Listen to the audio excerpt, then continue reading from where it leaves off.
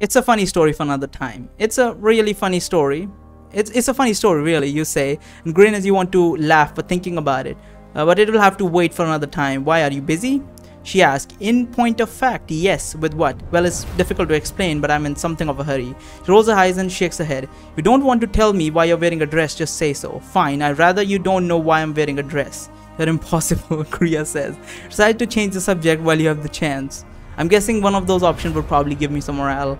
Not that I need any. I look for you at the... I might actually die because I only have 5 life. Might have to spend some favor to get some life. I looked for you at the guardhouse, you tell Kriya. They said they hadn't seen you. Did you get our money? She shakes her head. I went, but Bonebrow wasn't there. In fact, it's curious. What's curious, you say? No one has seen him since the morning, Kriya tells you. I'm more interested in a reward, you tell her. I'm in need of coin at the moment. For more dresses, she observes. You chuckle. You'd be surprised all the clothing difficulty I'd had over the last few hours. In fact, I need to change. I'm not sure I can get out of this dress without destroying it. You hold up the bundle of men's clothing. Think you can help me? She lifts an eyebrow. It occurs to you that sounded only after you said it. You could forge ahead, give her a signature grin and wink. You could explain that you didn't mean anything by it, just need help with the lace. Or you could turn it around and scold her for having a dirty mind. That one's is good. Holy shit, I want to pick the second one, but I'm gonna go with this. Tell her she has a dirty mind. That is funny. You fix a scowl on your face. Do not raise your eyebrows at me with your lewd intentions. I'm a proper lady, I'll have you know. Kriya laughs. Now come along and help me out of this course is choking me. You lift your chin in the air, march towards the road in a hurry of the inn, leaving Kriya to hurry after you. 10 minutes after, you are in Kriya's room on the top floor of the Leering Virgin Inn. One of the spell books lay open on the bed. A curious odor fills the room. The window is open to let in a soft breeze. What is that smell, you ask? Are you going to tell me why you're in a dress? She says no. You shake your head. She shrugs. Then I see no reason why I should tell you my business. Turn around. You turn and present your back to Kriya. She starts working on the lace and eyelets. You know, she says, I'm usually on the other side of this equation. Often, you ask? She gives you a playful slap on the shoulder. After a moment, she says, often enough. Oh, really? You aren't the only one with a mysterious past, Rooster. The corsair finally blessedly releases, and you take a full breath for the first time in what seems like forever. I was unaware that I was so mysterious, you tell her. Kriya tosses her head back, laughs, and it's a musical tone that coming from a man. Wait, what? It's a musical sound that, coming from a man who spent his morning fighting goblins and giant rats, seems to have illusion potions hidden in all of his pockets, and now wearing a dress. What can I say? You give her a roguish wink. You never know what you're going to get with a man like me. Obviously, she says. I think she likes you. Egra says. You stay out of this, you think to Egra. Egra makes a sniffing noise, perhaps an imitation of crying. Fine, if you don't want a woman's advice. Kriya thrusts the bundle of clothes into your arms. You better get dressed. The dress is hanging off your shoulders. The room is small. You're intimately aware of Kriya's presence in it. She smells. Her scent fills your head, making your thoughts sluggish. She wants you to kiss her, Egra says. What would you know? What would you know, you think? You're a demigod. I'm still a woman, Egra says, and a woman always knows. Wait, she is not a woman because technically they don't have a gender, I think. Kriya's standing there waiting for you to say something or do something. Maybe she's just waiting for you to change clothes. You could turn around to her. You can turn around while you dress. You could try to kiss her, or you could try asking Egra for advice. I don't think kissing her is a good idea. I mean, I literally have no idea what would anyone do in a situation like this. Maybe some people who are more apt with women could possibly tell you what to do, but I have no fucking clue. So let's just tell Kriya to turn around. Taking the cautious route, turn around while I change. A smile tugs at the corner of Kriya's mouth. Like she finds your shyness a little funny, but she turns. You shrug out of your clothes, shrug out of your dress, and hurry into your other clothes. I thought if she looked at me, she would probably be offended, considering we're probably going to take in our clothes real fast off and putting on the new ones because we need to get the fuck out of here. Now finally dressed in your own clothing, you look Kriya over. The dress of a lady, you say, and the color purple. I thought you witches would only wear black and grey. Some red comes to Kriya's cheeks. A witch is a woman too, only with more talent, she says softly. Kriya walks over to bed, pulls down the top cover. What you thought was a bulge of a pillow is actually a mass of white fur and long naked tail. You say automatically. Wait, how? He is white now? Oh, the rat is white? I thought he was grey. The rat, who has been curled into a ball, stirs and then gets to his feet. Yet his large belly hangs down, touching the mat of the bed. Where did this one come from, you say? Is the one I summoned from the sewer, says Kriya. His name is Hawes. He has turned white and become rather fat, you say. It is part of a transformation to become my familiar, says Kriya as she smiles fondly down at the animal. How do you call him? Why do you call him Hawes? You say. It means top of the pile in Goblin, says Kriya. Appropriate that his name would be in Goblin's foul tongue. Why am I so angry at the rat, you say? Yet if you mean that this particular rat was the greatest of the rats in the horrid rat nest, then I say there were far larger rats than Hawes, but not smarter, she says. My aim was to summon a familiar, not a rodent thug. Well, you could have paid a little more attention to the physical well-being, you say. I fail to see how he can serve you dragging that gut around on those stubby legs. Kriya scowls at you. Watch what you say. He can understand more than you know. She then picks up the rat with both hands. She smiles as she looks into the rat's beady eyes. Do not listen to that fool, she whispers to him. Then, as though to prove he's not too heavy, she removes one hand to hold him with one. The rat returns her gaze with what you think may indeed be fondness. Why am I getting stuck at reading? It's like my system's lagging or something. Be careful, rooster, says Egra in your mind. She may have found a more intelligent adventuring companion than you. There were a few regretful side effects from the transformation, but you will get it sorted, won't we, Hawsey? Kriya brings the rat in closer to her face and her lips pucker. Is she trying to kiss a rat? That's what Kriya looks like? Damn, she looks a lot different from I remember. And that rat looks pretty fucking cute.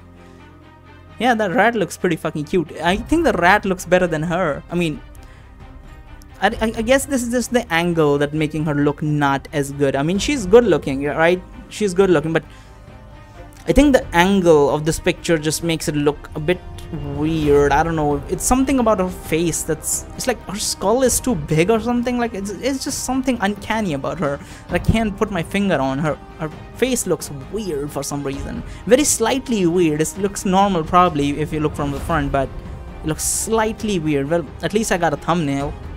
Regardless, gods know, you say. Despite your plea, Kriya kisses the top of the rat's head. Her lips press down Hawsey's tiny ear.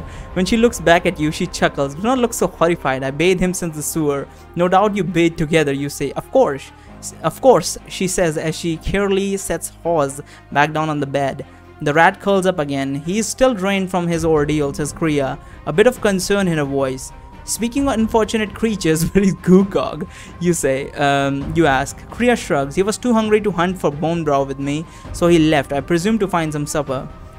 She retrieves a spell book, then sits on the bed beside the rat, as though forgetting you're there at all. She opens the book and begins reading and muttering softly under her breath. Carefully fold the dress to avoid any more damage, then pull on your leggings. What's your plan for getting our reward money? Kriya sighs as she lifts her head from the book. I haven't got one just yet, she says. I'm sure Bone Brow will turn up sooner or later, and please don't disturb me while I'm studying spells. Right, you mutter. I forgot. Anyway, the sun is down. I have a dress to deliver. The Kriya closes. Oh wait, this was for my sister. Fucking hell. The Kriya closes the book with a snap. So you actually bought that for someone? That's right. Who? She demands. Smirk. What do you want to know? She narrows her eyes. Is it one of those floozies you're talking to in the pub? Maybe, you tell her. Why won't you tell me? She asks. I'm mysterious, remember? You throw open the latch on the window, swing out the bars. Out the window again, Kriya asks. Do not be surprised. You put one foot on the sill and tuck the bundle under your belt. I actually go out of the window when I take my leave from a lady. She points out. You leap across and grab the ledge.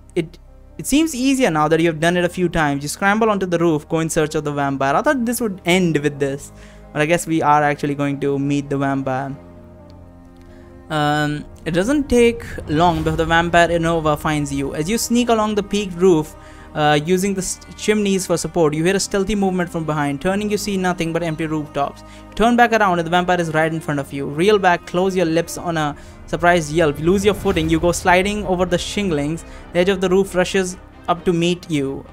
There are a few stovepipes you could cling to for purchase. What? There are a few stovepipes you could cling to for purchase? Purchase, like buying stuff? This might be a typo. You could try to grab the edge of the rooftop as you go over, or you could call out to Irinova for help. I'm thinking help would be better. But that would be embarrassing. I'm just gonna call for help. Fucking hell. Fuck it. Oh, life decreases 100. You call out for help. The vampire rushes forward, but she's not fast enough. If only you had done something to slow your fall. You go plummeting over the edge of the roof, and the ground rushes to meet you. Oh damn, life negative 100. I didn't think I would. I mean, I've been jumping off of roofs much higher. I don't think I would get 100 negative. Maybe 7 or 8, maybe. Still, okay, whatever. I'm dead apparently. I'm gonna grab the pipes. Sure. You grabs at one of the stove pipes, thrusting up through the shingle, grab hold and manage to hold your slide for a moment. The rusty stovepipe bends and snaps. Your weight carries you to the edge of the roof. You open your mouth to scream and feel a cold hand close around your waist. Grabbing at the pipes served to slow your fall. Allow the vampire the split second needed to grab you before you fell. Dangle over the precipice, your legs hang off the roof. One of the shingles went over the edge, and you hear seconds below shatter on the cobbled lane far below. Renova hauls you up with no more effort than if she had been lifting a flower pot. You feel the bones in your wrist creak under her crushing grip. She sets you on the sloped roof, keeps holding on your wrist until you get your footing. Thank you, you gasp. You can let go now. Renova stalks the roof ledge, watching you from the corners of the reptilian eyes. Her lean frame is slightly crouched, ready to pounce like a leopard. A low growl escapes her crimson-stained lips. She has fed recently, you wonder. You promised me something, mortal. Her voice is cold, like the breath from an open grave, and her hauntingly beautiful eyes spear you like daggers. Yes, that, you say. The dress is still in your belt and is a little dusty from your tumble, but no worse to wear. You hope she remembers her end of the bargain, mainly that she promised not to eat you. You could remind her of that fact before you agree to give her the dress. You could simply give her the dress and hope she keeps her end of the bargain. You could hold the dress over the precipice, threaten to drop it until she promised to keep her end of the deal and let you have access to the rooftops. I don't think that's a good idea. I'm just gonna give her the dress.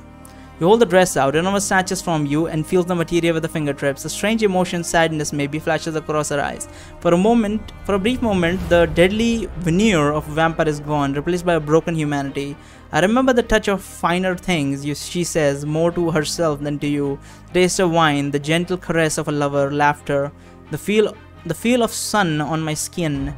You feel you should say something. You could try comforting her, say a few words of encouragement. You could ask if there is any way to make her human again, or you could offer to caress her skin. She might like that. Finally, you could ask her to try on the dress at least. Of course, if she doesn't mind.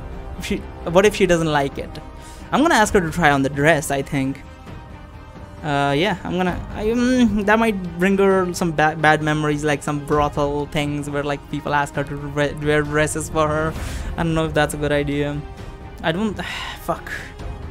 These middle two options are bad. I don't think there's anything we can do about that. Encourage. That sounds like we're trying to, just try to save our life or something. I'm gonna ask her to try on the dress. Why didn't you try on the dress, you say? I would love to see how you look in it. Renova's lips part slightly. Well now. Her lips turn up, her fangs fully visible in the moonlight. That doesn't sound like a terrified man. Have you lost your fear of me? Oh no, I certainly fear you, you say, putting up your hands as though in surrender. In fact, that's why I want you to try the dress.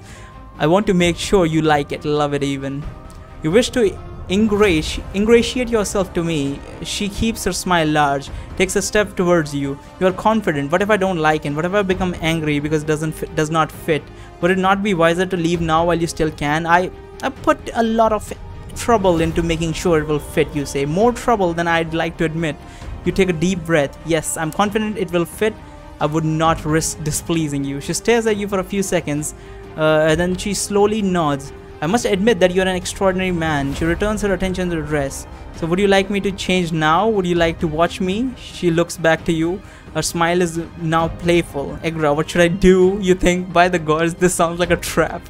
Egra is silent. In fact, you realize she hasn't been around for quite a while. You would expect her to be enjoying this immensely. What do you say? I will turn around to give you privacy. I don't think that's a good idea. because she was a whore, as I said, and it would be better to treat her like you would treat a normal girl, I guess. I'm not. I have never. I have no experience in this matter. I have no clue what to say. I will just turn around and give you privacy. I will turn around to give you privacy, you say. Arnova's eyebrows shoot up. A gentleman, she says. Yet do you speak the truth? Do you not recall my previous occupation? I recall your current occupation better. And so I speak with an eye towards my survival and leave truth to another night, you say. She chuckles darkly. Why? She says as she motions with her finger for you to spin around.